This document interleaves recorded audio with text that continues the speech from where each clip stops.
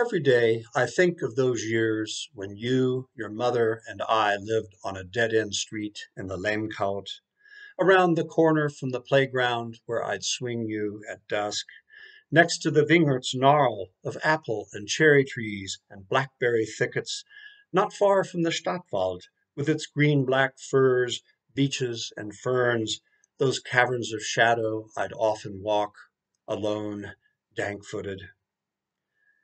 Now that you're gone, I seldom speak of that time. Can't bear to look at our old pictures. But it's not that the lilt and whish of Hessisch no longer feather my speech, not that I've quarantined those years. They still hoof their rutted trails, my errant young man paths, the roads of my money work and blindness, my impatience with you. Hear me, my son.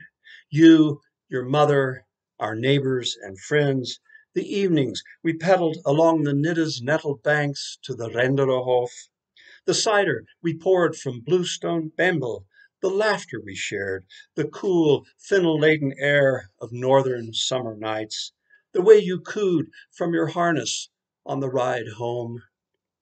It's all here, and you're here, this side of breath, just over my shoulder.